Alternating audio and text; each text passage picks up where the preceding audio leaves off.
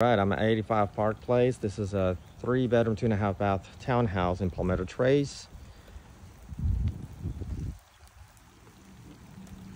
The HOA takes care of trimming back these trees of the groundskeeping here.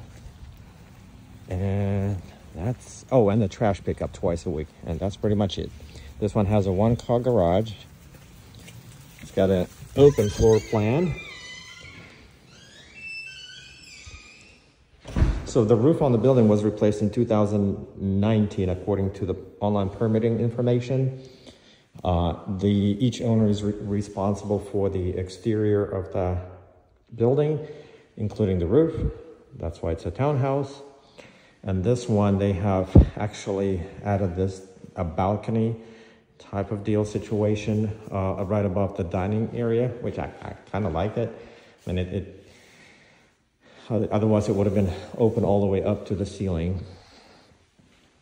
So before I walk back there, I want to show the garage. This is again 1-car garage. There's an attic space right there. And the water heater is about 6 years old. Doesn't look like it was done to code though. I don't see the expansion tank.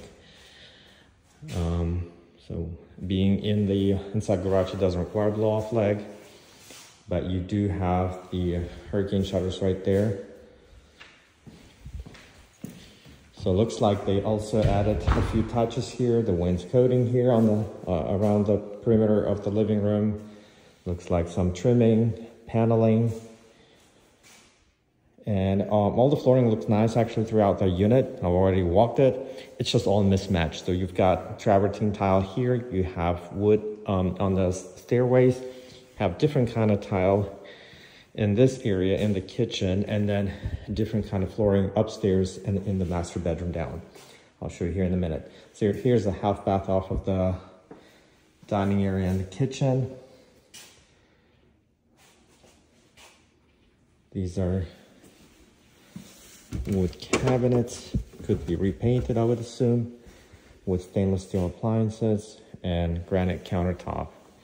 So again, just a little bit of a mismatch going here. So you've got this kind of cabinets and countertops here, and then they have the built-ins added to the breakfast nook area. I mean, this is overall looks nice and everything. It's just, again, it's just a little mismatch. So you've got different type of cabinets and different color of the granite countertop. Washer and dryer hookup is in this corner right off the kitchen. Washer is included, the dryer is missing.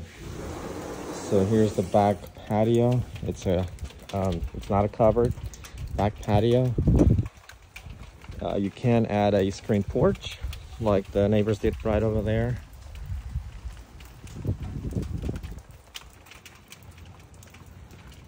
And no neighbors in the back. I can show you a little better of what's going on behind us right now from upstairs.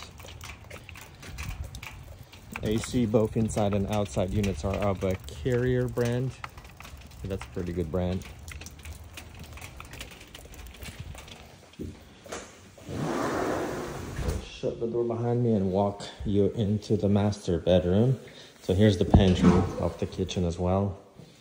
So this is what I was saying. Here's a different type of flooring in the master bedroom. It's not a bad flooring. I mean, I like it. It's just different from the rest of it.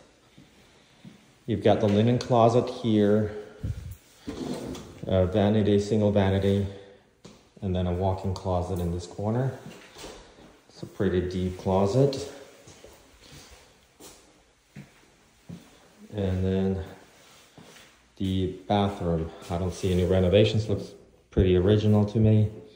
And it's all relatively clean and nice. Same original older toilets.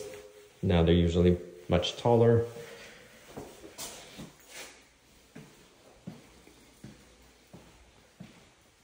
And that's the view from the master bedroom.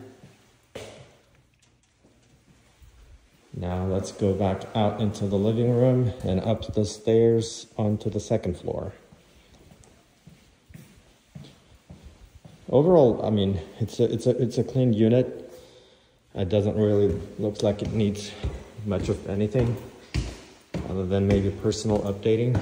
So again, you've got laminate flooring here, red cherry type upstairs. And then you have an opening that looks like they were added built-ins here for an office space. And then on this side, this is the add-on. It's like a balcony type. So it's a step down, and you can see the holes between the boards.